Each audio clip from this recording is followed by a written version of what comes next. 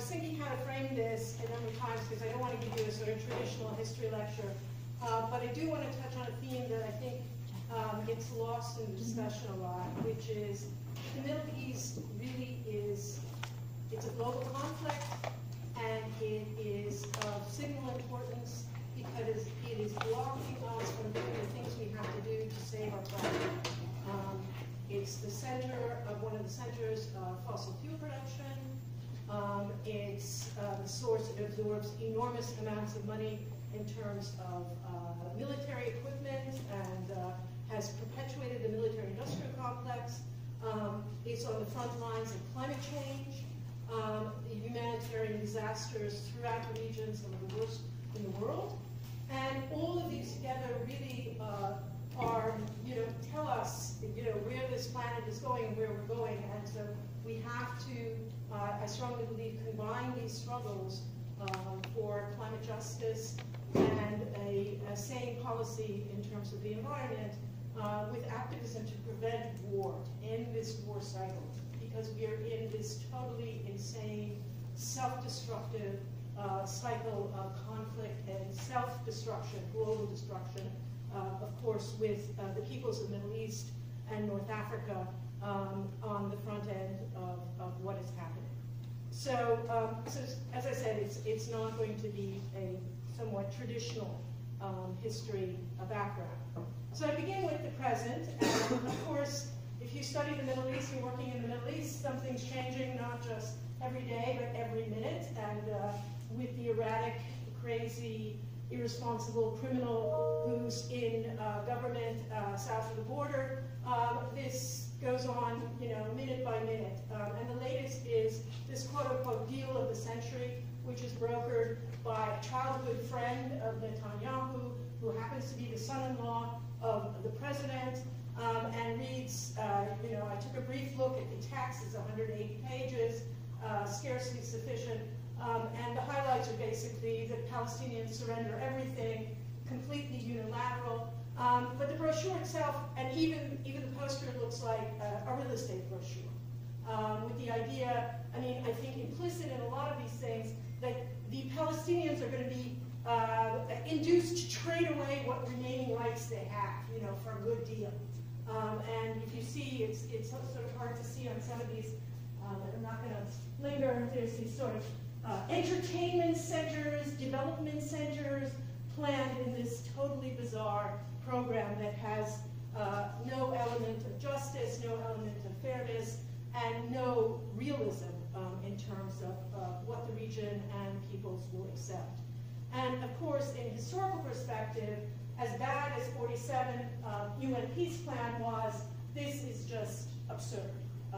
With border walls being more formalized, that's envisioned in this project, with autonomy only being given once the Palestinians get rid of the governments that the West doesn't like, namely Hamas. So all of this is contingent, all of these wonderful goods that are promised to be delivered.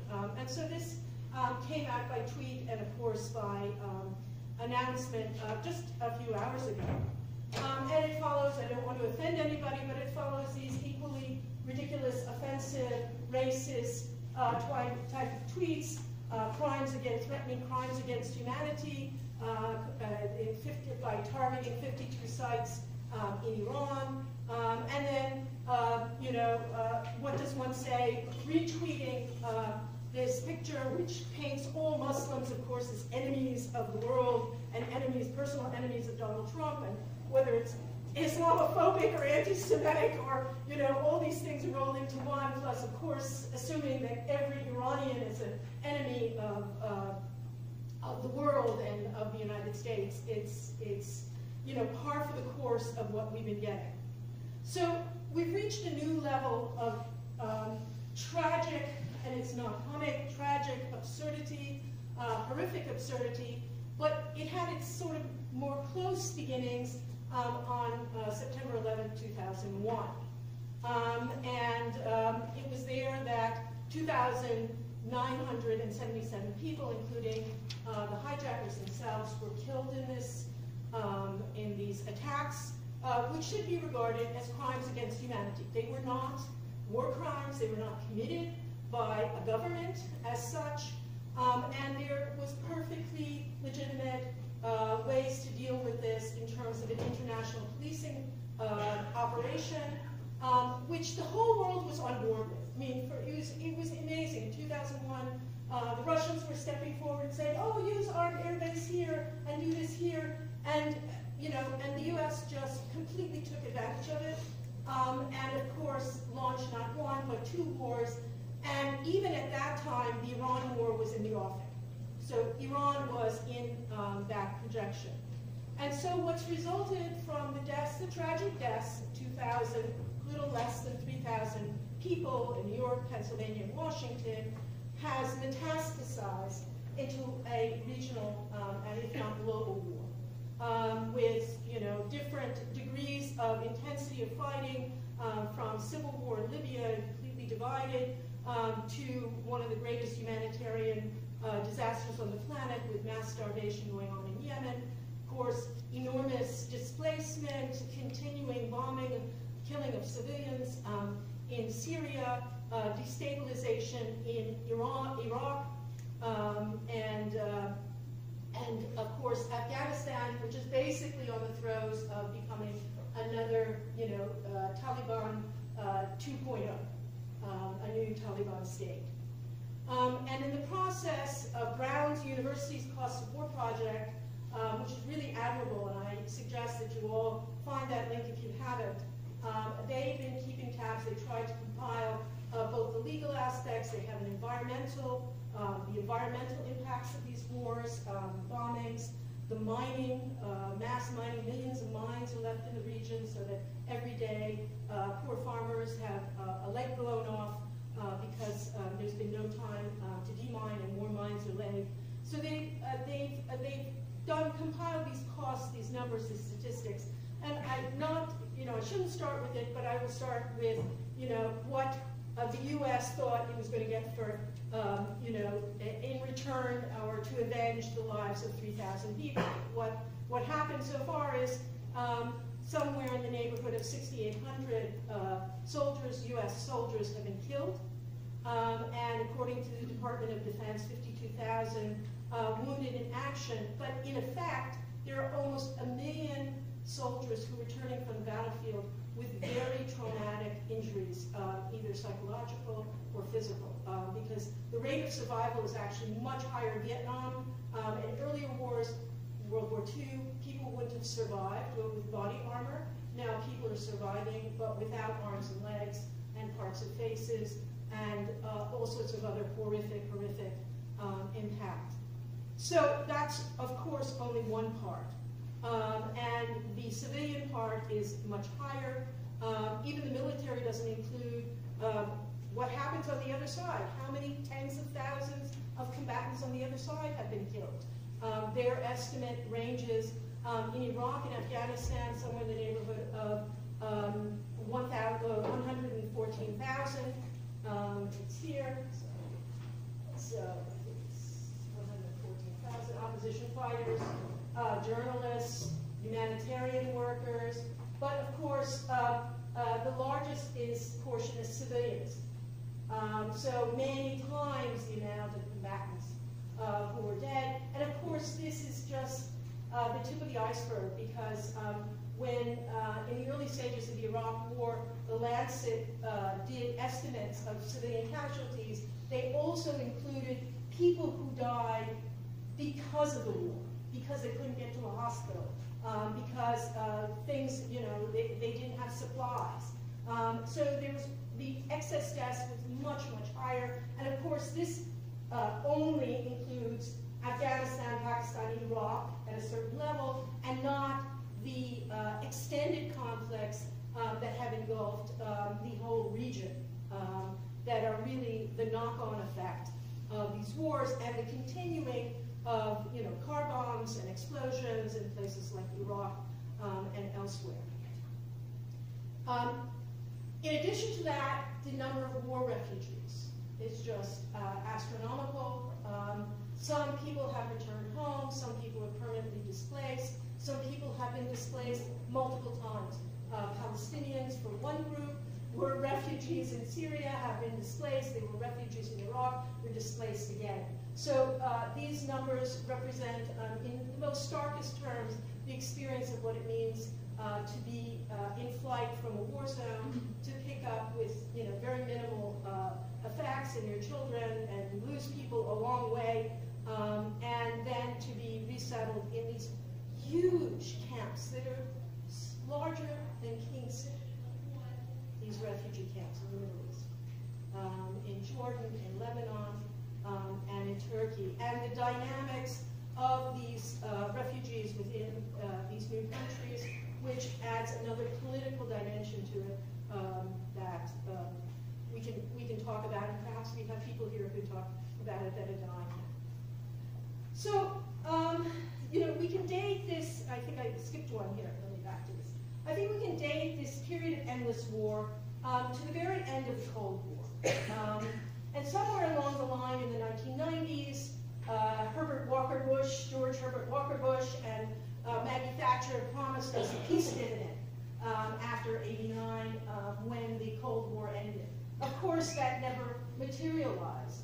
And much of the effects, much of the tensions in the region can be dated back to the Cold War itself, with an enormous buildup of weapons in the region, efforts by the United States especially to keep the most dictatorial powers, governments in there, to facilitate the extraction of resources and their strategic interests, including relationships increasingly, and not immediately in the early part of the Cold War, this strategic relationship with Israel, which would then become one of the region's only nuclear powers, although constantly disavowing that.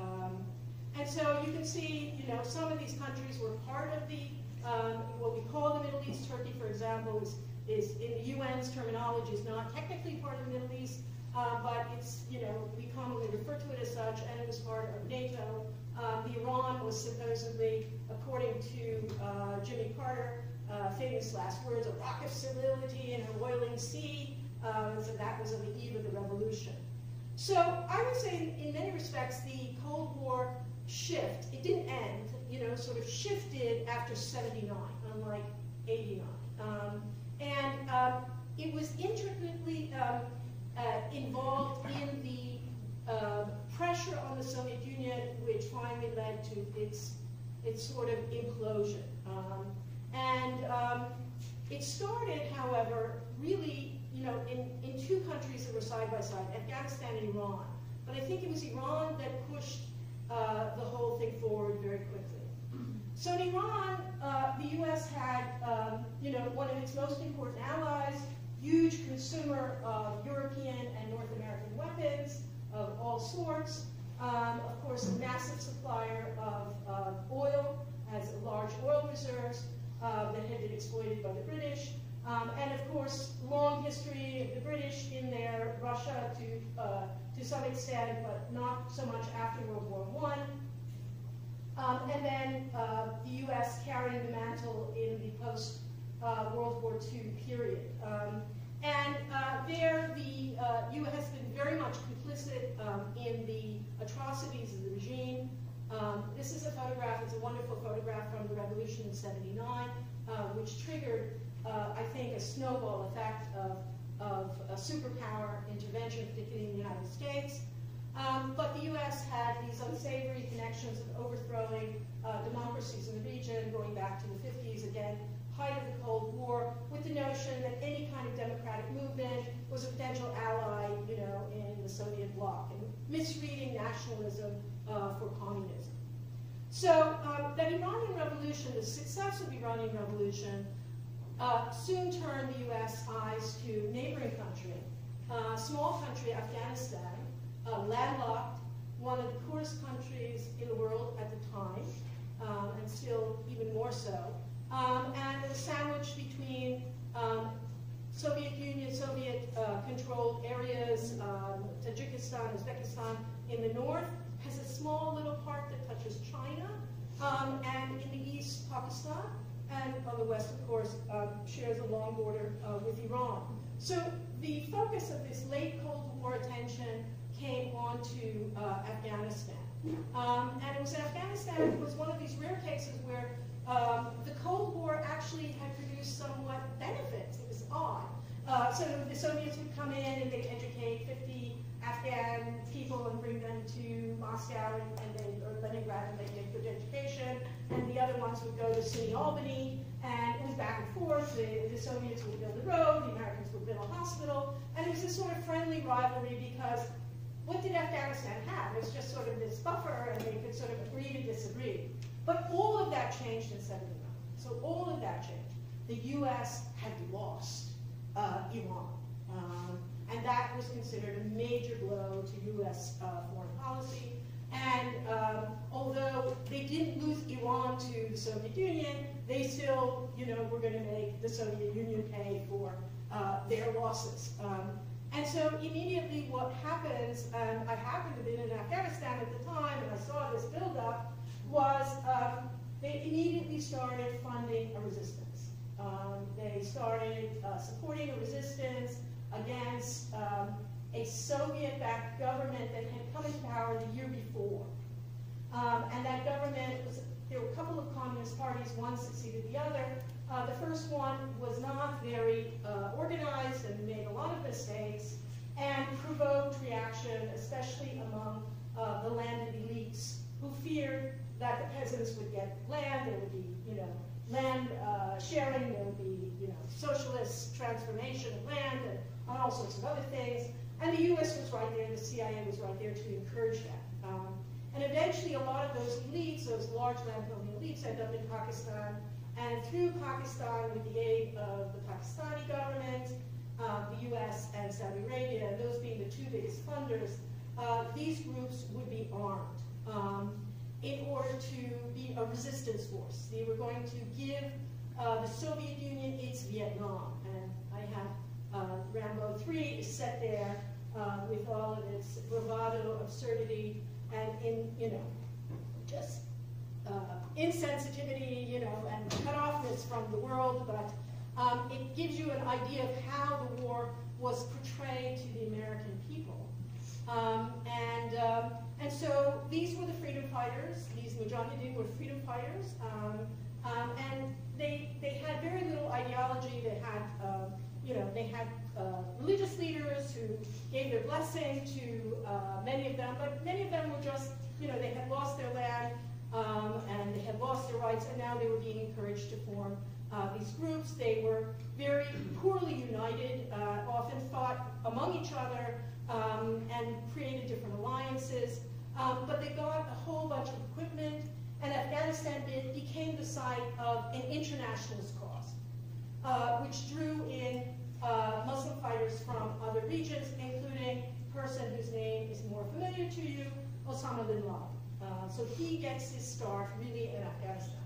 And this long, protracted war in Afghanistan, second now only to what happened in Iraq, became this training ground for a whole generation of internationalists, I call them, internationalist Islamists, who were, came from all over, from North Africa. Some ended up coming later, really from China, but not that many, Egypt, and one can go on.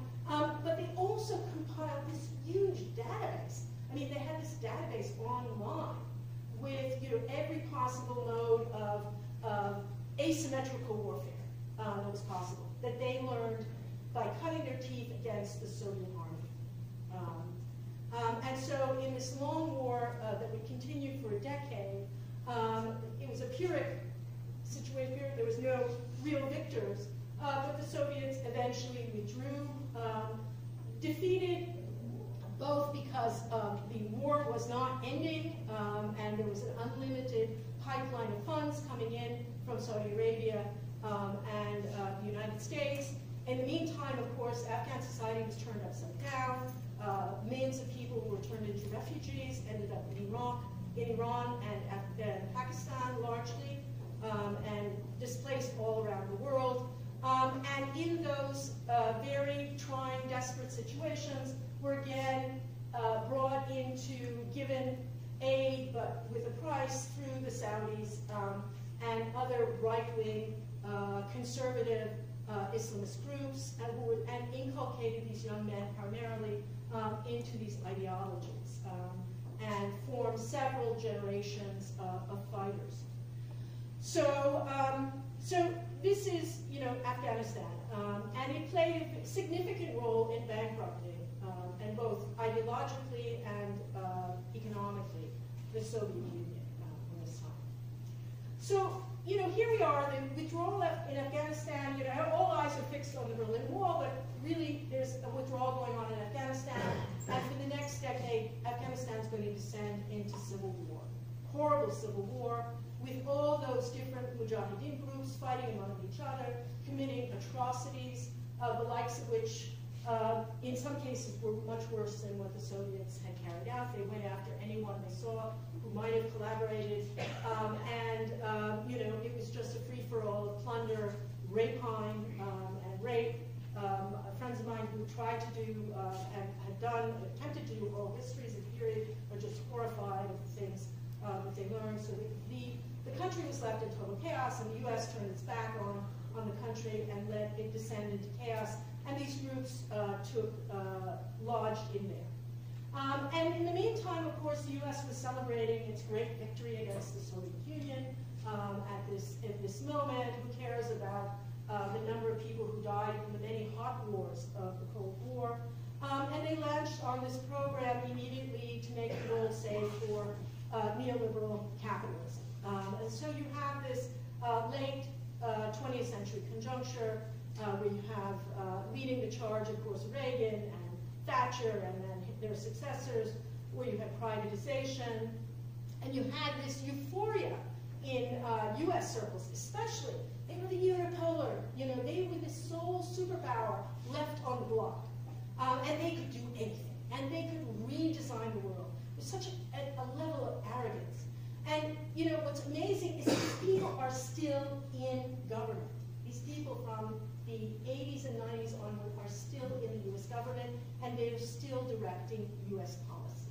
It's shocking. Along with this, the idea was to get rid of the liability of having live soldiers. Because live soldiers, they're citizens, some of them. And when they die, they get upset, and maybe they'll vote you out of office. So the idea was to move into more privatization of the military. And the U.S. military is highly privatized, not just support structures, but manpower, mercenaries replacing regular soldiers left and right, as well as to go into these new technologies like drone warfare, where you press a button and you assassinate a supposed target along with their family and their extended family and a wedding party and everybody else. You pay no price. We have a station right here in Syracuse, outside of Syracuse, where those drone strikes are launched into the Middle East, into Pakistan. So, and at that moment, you get this regrouping of the neocons in this new institute. It's the Institute for the New Century, and some of the people you can see here, they're sort of split on the Reagan team. Bolton was Team Trump for a while. Kagan and Crystal have now gone off and sort of been Trump critics. For whatever reason, they can be sort of cynical about it. Maybe he's not doing what they want quickly enough. And certainly, there was rumor that in order to appease John Bolton, that was one of the reasons that Trump went ahead with this illegal assassination of a foreign military leader, Qasim Soleimani. So this was their manifesto in this, heyday of, the end of the Cold War, hurrah, hurrah. They were out to rebuild America's defenses. Just when we were being told there's going to be a peace dividend, they were going to take all that money and build up the military even greater than it had been before. And their theory was, this is the way they colloquially put it, America is a boxer between bouts. Watch out for phase 2, for the next round. So here are the principles that they adhere to. That U.S. would be a single global hegemon. It would be the world's policeman. And they had to have the ability to wage multi-front wars. Now this is in 2000, right? So this is before 9/11. This is late 1990s, 2000, they're formulating this. Defensive and an offensive continuum, there's no difference. And those of you might remember George, son of George Herbert Walker Bush, George W., said this preemptive war. He had this new doctrine, which has now become, the principle for drone attacks, assassinations, imminence meaning, from now to eternity, and all of that. So you have defensive, offensive continuum, regime change, and preemptive war. You have a pivot. They were supposed to move away from the Middle East toward East Asia, and really hunker down and concentrate on what they call the new international commons of space and cyberspace. And we see Trump going in that direction, especially with this space force. And a synergy of war and markets. Now, this is, of course, something that Dwight Eisenhower warned everybody against in 1961, the military-industrial complex. And this is what they want. This is how they're going to keep things going. So they want to expand the budget, get everyone on the military gravy train. And interestingly enough, in the United States, a lot of those industries that produce weapons are actually one of the last industries that are unionized, and they pay high wages. So you have this perverse incentive all the way down, the sociological ladder from the CEOs to the workers.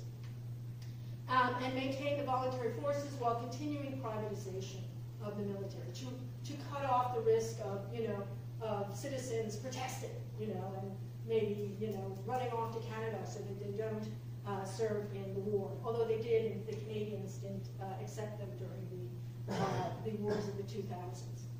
So what would then happen, between the late 70s, 80s, and today, is this complete expansion of U.S. bases all around the world, but also especially in the region, with campaign after campaign, campaigns you hear about, campaigns you hear about less about unless you're very familiar with the region, or you, God forbid, you're in the region and they're happening. And this is Andrew Bacevich's map that he's drawn up to, I think, about 2015. The extent of U.S. operations, the numbers going on. And of course, they have their coalition partners. Sometimes Canada's willing, sometimes it's unwilling. Thankfully, for Canadians, they didn't sign on to 2003, to the Iraq War, but there still were just Canadian soldiers who were pulled out of Iraq recently. And so when 9/11 happened, they immediately, as I said, there was this immense goodwill. The U.S. could have formed a coalition. Police had an international trial, tried whoever was proved to have been guilty or masterminding the plot, and let it stay there. But instead, it chose to invade Afghanistan because Afghanistan refused to turn over the purported head of the plot, Osama bin Laden. And they did this, they thought they could do this on the cheap with air power, just bombing all the Taliban forces. They slaughtered many of them with these bombing raids, and of course killed a lot of civilians. They precipitated mass flight, so a lot of people died. Afghanistan was also going through a famine at the time, and so they prevented humanitarian aid coming into the country because they had to do this. And they turned over basically the underground operations to the last standing anti-Taliban force, which is not a good idea because these guys have their own agendas and revenge. And so there ensued the chaos, which would continue because of this lackadaisical approach and this idea that technology over everything. And they very quickly decided the next target, which was going to be Iraq. So in 2003, after trumping up concocting with Tony Blair in Britain and in the United States with seemingly reputable military authorities like Colin Powell, they trumped up charges against Iraq that it had weapons of mass destruction, was evading international inspections, and was an imminent threat. And therefore, in order to take the regime out, they could invade the country. And so that was the beginning, again, of the end. And the idea idea being that you can invade a country, I think the size of California, with very few troops, with no plan, because they rejected any planning, because these are post-reality thinkers. So they believe that they don't belong to the reality world. So they think that you have a free market, it operates just like it did so wonderfully in post-Soviet Union, and everything falls into place. You know, everything will take care of itself. The market will take care of everything. And so immediately chaos ensued because they had no plan for transition of power, for the occupation, for dealing with basic human needs, for keeping the country running, et cetera, et cetera, et cetera. And so in addition to the military disaster, the whole thing was the aftermath of the planning. And here I just want to say something quickly about oil, because I think the way people think about these wars, it's sort of like, yeah, it's the oil, stupid. Yeah, that's why we left Afghanistan and go to Iraq. It's not quite that simple. It has to do with controlling price and access. Because the U.S. actually, at this point under Obama, now is producing more natural gas, thanks to the horrible production fracking, than Russia is. And it's completely self-sufficient, doesn't need Canadian tar sands, and produces enough oil. But if you control the Middle East, you control China, you control Japan, you control Europe. Right? So this is, and you get a permanent base there. Right? The other thing it does, of course, you know, and this is the other sad part of the story, is that chaos also creates havoc in oil markets, which pumps up the price of oil, which benefits especially countries like Canada, which oil is so expensive to produce that you need that extra bump to even, you know, eke out a little bit of profit. So it's a very, very perverse situation, the impact of instability on these oil markets. And so it's a win-win situation. You make a mess, it's still a win for someone. And you can see that in this, I don't have a longer term, but the tar sands oils only really became profitable with these wars after 2003, because it has to be like somewhere in the neighborhood of $60 to $70 a barrel to keep it up there, and it was nowhere near there before 2003 to make a profit. And so you can see that the most expensive oil on the planet to mine is the tar sands. And so in order to keep that margin of profit going, you need something to destabilize prices. So Canadians have been this beneficiary, we're this beneficiary of this as well. The other thing that keeps this whole thing going is, of course, the military-industrial complex. Sorry, this is not the one I wanted. Sorry, forgive me. So is the military-industrial complex. I'll just go there quickly. And you can see here who purchases weapons. The purple is the Middle East. So they purchase. So more chaos, use your money, use your oil money to purchase. And opium production, which was supposed to be eradicated, of course, just surged during this time period. Largely because of the corrupt government that was making a lot of money from the Afghan government fund. And I can think of no more graphic illustration of, you know, what's happened is just following, if you go on the travel advisories, the British travel advisories, and you look at the maps for Afghanistan. And here's the map from 2011, where the yellow is advised against all but essential travel for foreign visitors, right? And the rest is like, absolutely not. Do not go to these regions because they're in full-fledged insurgency and warfare. So that's 2011, and you see the most recent map, which is old. And the travel advisory even advises against going to the capital. The situation is so precarious. And the Trump administration, perhaps in the saner things that it's done, is actually has negotiations going on. But of course, throughout this whole thing, civilians have taken a heavy toll, and they've increased. And it's pro-government forces and anti-government forces. The wars have spread throughout the region and fostered new extremist groups. And I think you can think about it in terms of what happened when the U.S. bombed Cambodia. We ended up with very extremist groups and a genocide. And I think that's what happens when you create these horrific, desperate situations. And people see what they have before them and how they can possibly fight it. And these huge camps of refugees, these particularly Syrians, but in the early 2000s it would have been Iraqis who were there, and the Iraqis also went to Syria. So, as I said, there's this synergy, this horrific synergy between arms suppliers, control of the region that produces about 50% of the world's oil sources, which are also 50%, those very industries are producing a huge percentage of greenhouse gases. So preserving them and funding them is also destroying the planet. And there's enough money to go around.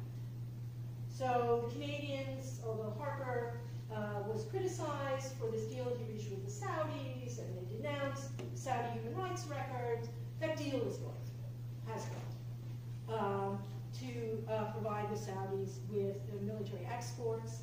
And the Middle East and Saudi Arabia in particular is the largest recipient of those exports, and Turkey being also up there, which is something to note for people who are concerned about Turkey's human rights record. And all of this is going on, and I wrap up here, when these absurd tweets, these insulting tweets, these threats to commit crimes against humanity, the transformation of the Palestine issue into a real estate brochure for Florida and Mar-a-Lago, are all going on while the planet burns. And the Bulletin of Atomic Scientists have moved the doomsday clock on January 23rd to be less than 2 minutes before midnight because of the escalation of tensions around nuclear agreements. The U.S. has not only withdrawn from the JCPOA, with Iran, but they also withdrew from the intermediate range ballistic missile with Russia. So it's opening up a new door for a nuclear arms race. The number of nuclear weapons had gone down in the 1990s. And then, of course, we're in full-fledged climate crisis. It's no longer on the horizon, it's here, it's arrived. And some regions are up in flames, others are underwater, and this is only going to get worse. And the third thing that the atomic scientists, and you can see here Jerry Brown, California, Mary Douglas, former president of Ireland, who are part of this group of people who are on their advisory board. The other thing they point out is we're also facing disruptive technologies, which are compounding all these problems because they're putting out alternative realities, alternative truths, manipulating elections on a very large scale, and manipulating basic information that people read as they're in their little silos on the internet. So these things combined, it's a sort of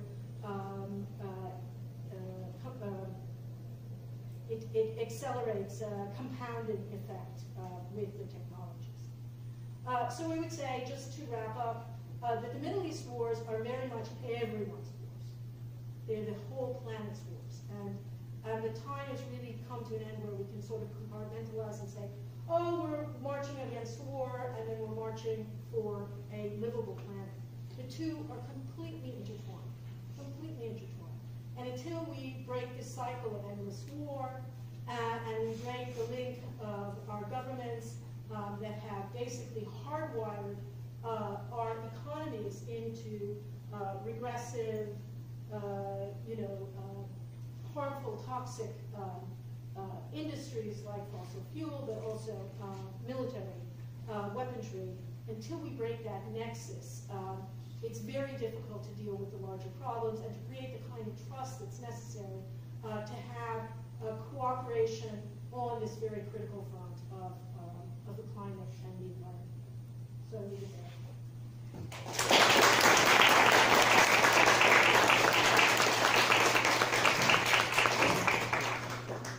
We'll have time for questions at the end. Turn over to my colleague, Canan, Sahin.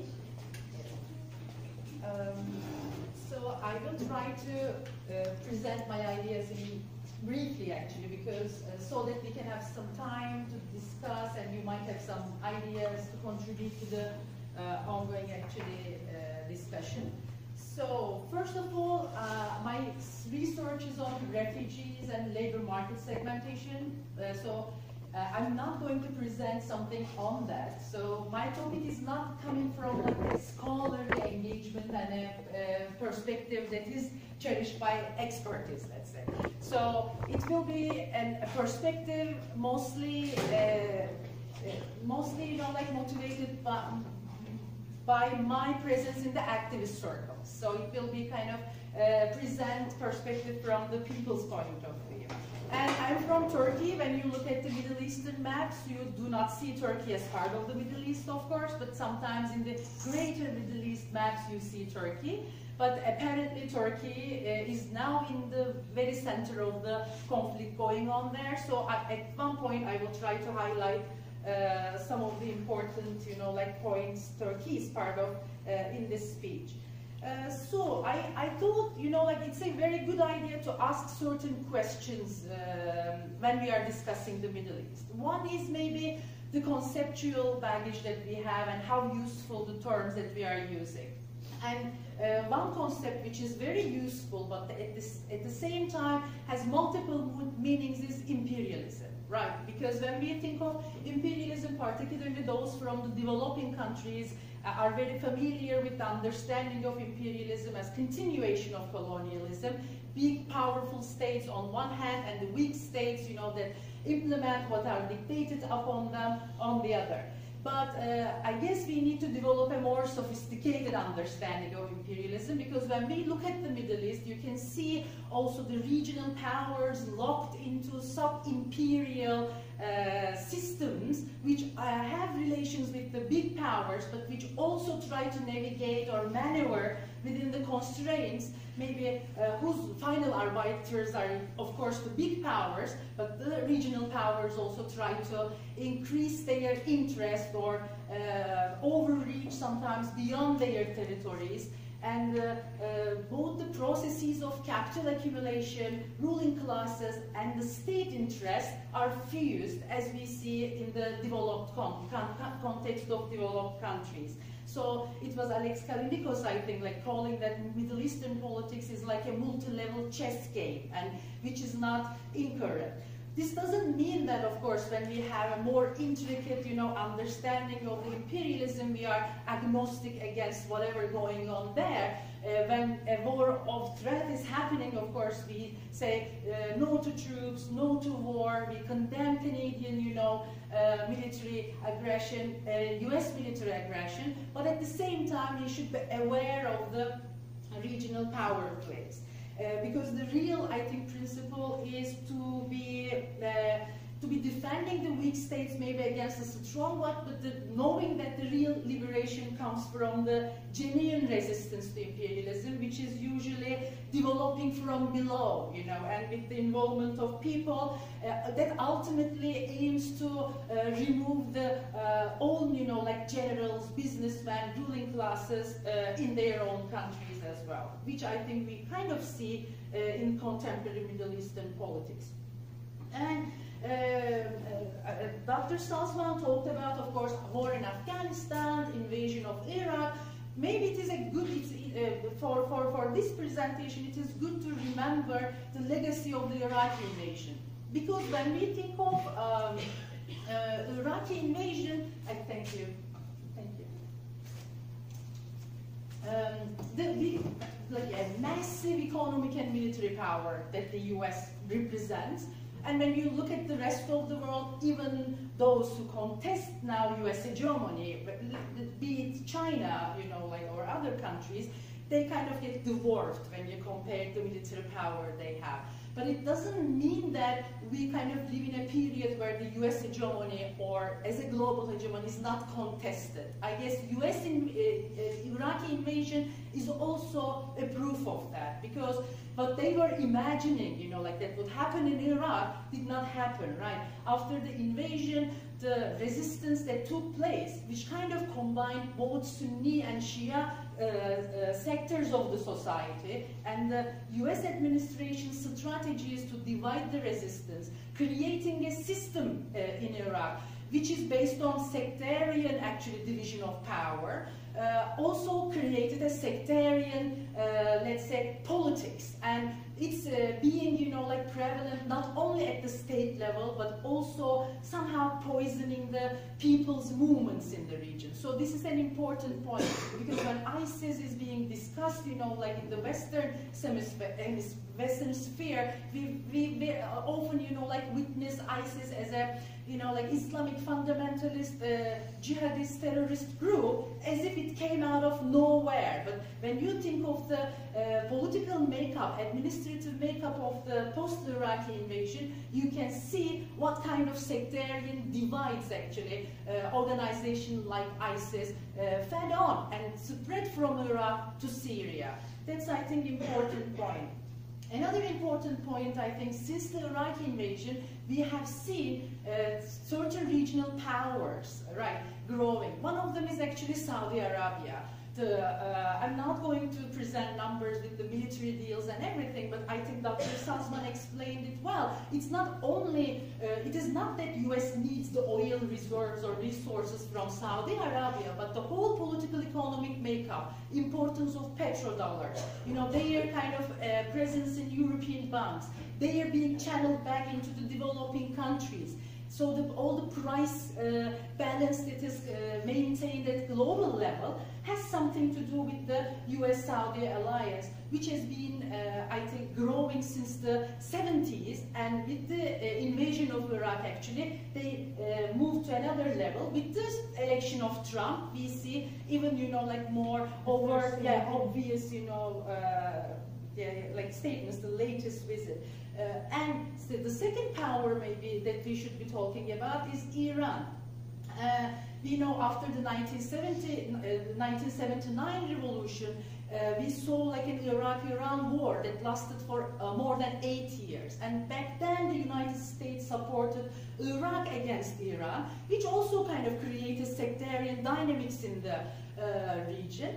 But after the war ended, and I think in the Iraqi political space, after the invasion, Iran found, you know, like a fertile ground to actually increase its geopolitical, you know, like interest. So it is when Saudi Arabia is, you know, like growing in terms of, you know, like military investments or petrochemicals, you know, in many sectors, Iran also found, you know, like a venue to increase its influence beyond its territory.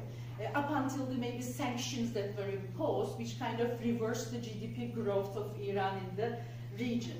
And of course, again, Dr. Salzmann's mentioned, but we cannot just talk about Middle East without talking about Israel. While all the countries are kind of in the developing or underdeveloped bracket of the developmental scale of the world, Israel is the only country that is put in the developed state. So the immense channeling of military and economic aid, deals, you know, like struck there, makes Israel, you know, as a kind of permanent ally of the US and Western imperialist powers in the region.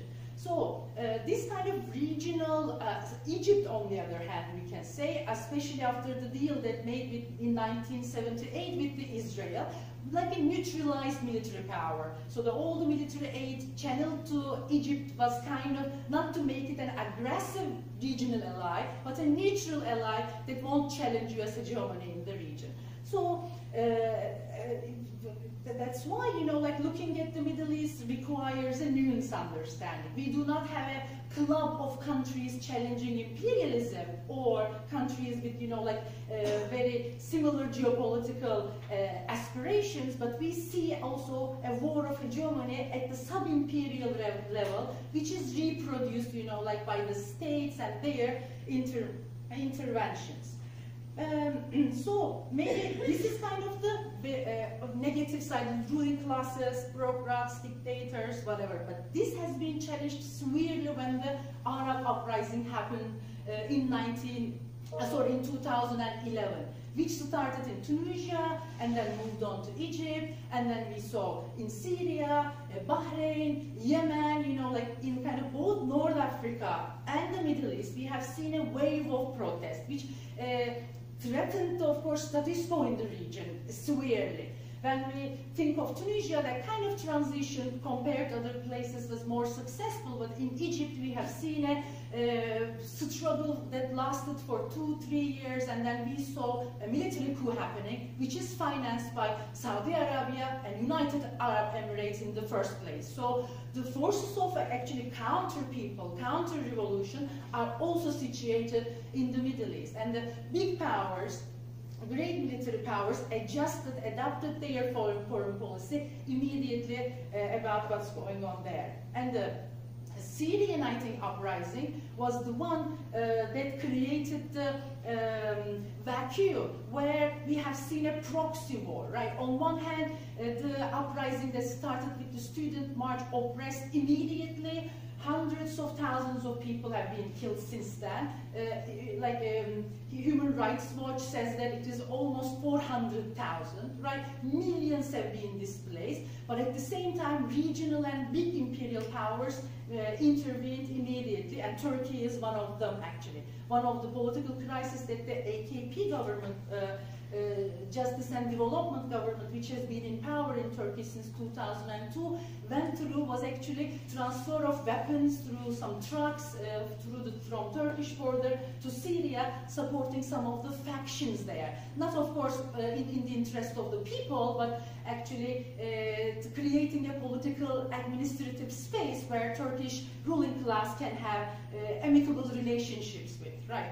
So we have seen Syrian civil war turning into actually a war, a proxy war between the regional powers and the big powers. And in Libya, on the other hand, maybe some of you can, of course, contribute. I know that here we have a diverse group of people coming from different countries in the Middle East, so you can contribute to the debate based on your own experiences. In Libya, what we have seen is NATO intervention, and recently, like Turkey passed a decision in the parliament supporting Turkish troops, you know, like being staged in Libya. So what they care about is, of course, not the Libyan people. What they care about is in the Eastern Mediterranean, you know, hydrocarbon reserves, what kind of deals can be struck, what kind of resources can be extracted. Similarly, with Greece and Cyprus, you know, there is this tension now, which in which US is also to a certain extent involved. So Turkish state and ruling class try to use the, you know, like the geopolitics to its end, to the interest that they can, you know, extract from this conflict. And from here, so the withdrawal of this people's uprising, increasing civil wars, proxy wars, increasing sectarianism, which mostly started with the Iraqi invasion and its, you know, repercussion and expansion, unfortunately suffocated, of course, people's movement in the region, which is really sad, because for decades certain dictators had not been contested, and we have seen their being overthrown by people. Now what we are seeing is actually a second wave, which is again inspiring. I know people that are from Algeria, Sudan, you know, like other parts. We have seen a wave of protest, Lebanon, over the last year happening in the region. In Sudan, you know, again a dictator was toppled down. Now the fight is still going on. The government with the transitional military council and the civilians, who is going to govern the country. In Algeria, Bouteflika, you know, like left, but the legacy, you know, like what kind of system is going to happen, it is still a matter of debate, and people are on the street. So these are all revolutionary upheavals, you know, whose trajectories we do not know. In Lebanon, although, you know, like sectarianism seems to have inflicted the region for a long time, in Lebanon what we see is a cross-sectarian solidarity, against the administration there, which is kind of similar to the one that the US instigated in Iraq. Again, administrative division of bureaucracy and political offices across sects, and most of them are businessmen, privileged people, delivering the resources to a minority, leaving the rest of the country waterless, without electricity, without infrastructure, without hygiene, without sanitation. Now it is being contested from below, I think. And in Iraq, the whole, catastrophe, 1 million people were killed, millions were displaced. Again, infrastructure is bad. People go to hospitals, die on the hospital floors. People do not have electricity. They get 2 hours of electricity during the day. And most of the bureaucrats and politicians, they run generator companies and they, sell them to people. It is being contested. And it was very interesting that I read, one of the participants, who was in the uprising. It is still going on. Today, 4 million people on the streets in Iraq, actually. And so far, almost, more than 600 people have been killed in Iraq, and they are not going back. They say, one of the protesters say that all the people who died have candles in Tahrir Square, a square in Iraq, with holy books, yeah.